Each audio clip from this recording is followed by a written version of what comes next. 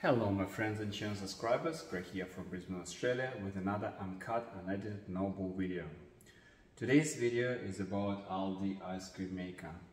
I bought this ice cream maker a week ago and so far I did approximately 10 liters of ice cream. So the bowl that's inside kind of makes 1 liter of ice cream, or basically on ingredients it's around 750 grams before they get fluffed up and kind of raised a little bit.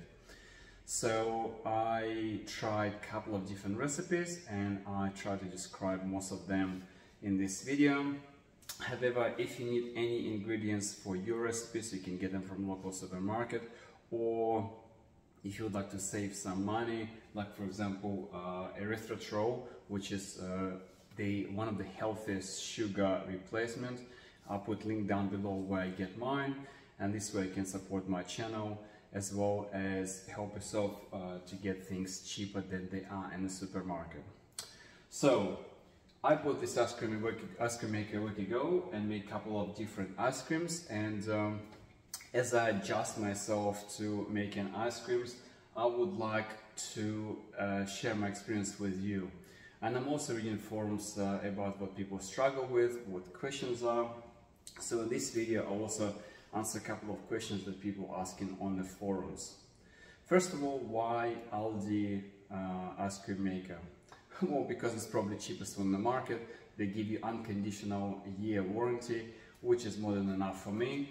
And I think the novelty and relatively cheap price helped me to make the decision. The other question on the forum, so if you buy ice cream maker and you spend all that money on ice cream maker and then on ingredients, there's no kind of savings on making your own ice cream, so why to bother? My answer is, when you go into supermarket, I think you never check, or maybe rarely check a label what's going on into normal ice cream. And if someone would put those ingredients in front of you, you'll be quite shocked to learn what is in your yummy ice cream from a supermarket. So if you would like to enjoy your snack as an ice cream and don't be like guilty that you're eating junk food, you can make your own, which is close to almost no junk food at all, because most of the ingredients that go into ice cream, they are pretty much okay for you, or some of them good. So the first question people are asking, is it worthwhile to get in one? I've got no idea. It's your choice. It's slightly chore to wash it. It's slightly chore to make ice cream. And if you don't like soft serve, you need to refreeze what you already made. So yes, there is a bit of hassle making ice cream. But if you would like the healthy version of ice cream and you don't want to pay premium for products out there which claim to be healthy and you know what you're putting exactly in, I would highly recommend this one, especially one from Aldi. I don't want to name the price, but they cost less than $200 and it's a pretty good appliance. Now, moving to other questions from a forum. What happens if I bought my ice cream and it always beeps, it doesn't make ice cream? So I think reading manual is a good thing, but also this lid here, it has an arrow. I'll try to bring it here closer. An arrow, and the body of the ice cream maker has an arrow too. So those two need to be aligned and then locked in for ice cream maker to start working. If you put that lid in any other direction, it still will lock, but it won't work. And the reason is that because you've got on other side you've got contacts that basically provide power for mixing shower, I don't know what it was called, mixing appliance here. So if you start ice cream maker and the ice cream maker cannot detect that those contacts in touch with the contacts on the body, it will beep. So people complain that they got a faulty ice cream maker, it's always beeping. I just got the feeling that the arrows on the body are not aligned, right? So if everything aligns and everything is well, the appliance is really easy to control and to start. There's a power button that you press, it starts up. There's a couple of different options what you would like to do. The default one when you start the appliance says straight away ice cream. So if you don't need to do anything else, if it's not gelato or any other type of, you know, frozen snack, you just press play button and ice cream maker will work until ice cream is done. So it's not time based, it's actually sensing thickness of the mixture. When the ice cream almost made, it actually beeps to let you know that it's ready. And there's nothing fancy about this. Now, if you don't like soft serve, you may need to refreeze your ice cream. And the reason is that why it's making soft serve, because it needs to be meshed all the time. So it cannot mesh when it's a solid structure. So I think when it detects too much resistance, it stops.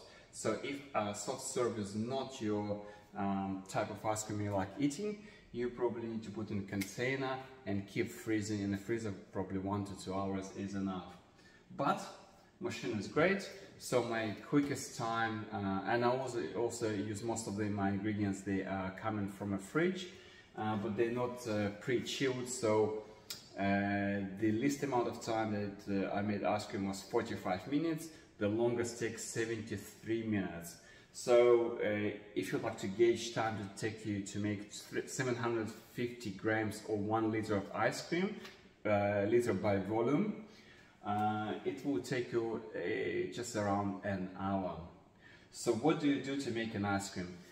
The basic recipe would have only 3 ingredients that you need to consider. The first ingredient is your sweetener, and here I would like to pause and explain what makes ice cream healthier than other versions. Basically, the taste would come from somewhere, and we detect a couple of sweet tastes, we detect salty taste and other tastes. So if you'd like to make extremely yummy ice cream, you need to put something sweet and maybe counteract it with a bit of salt, as a pinch of salt. I know it sounds counterintuitive, but trust me, if you add salt, it will be even yummier. So there's only a couple of sweeteners on the market that they are so-called good for you, and the reason why good for you because they're not getting digested. So if you are trying to avoid sugar, there's probably 3 things. You got monk fruit, which is extremely expensive and you cannot easily get it. The reason why I say it, I know the supermarkets sell packages of monk fruit. If you look at ingredients, it would be 1 to 3% monk fruit and 97% erythritol. So second best would be stevia, which again, very low percentage of stevia, 97% erythritol.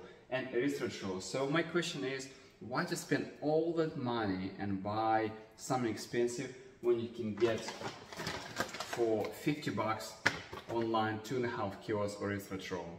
So erythritol is sweet as sugar, if not even sweeter, and you would not taste any difference. So when you make ice cream, here you go, link down below, I'll put where I get mine. If you buy in a supermarket, it's probably 3 or 4 times more expensive. I buy it on Amazon, getting delivered cheap.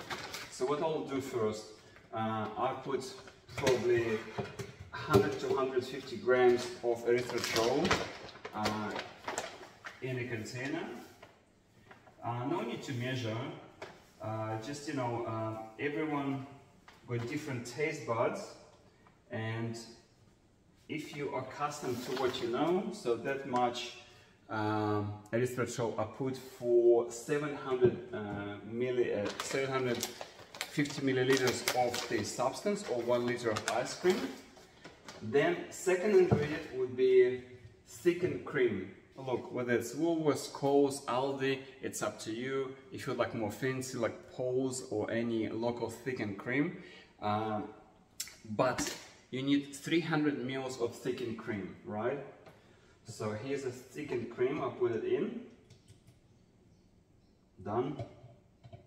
So it was 600 ml thickened cream here. That's my second ice cream for today.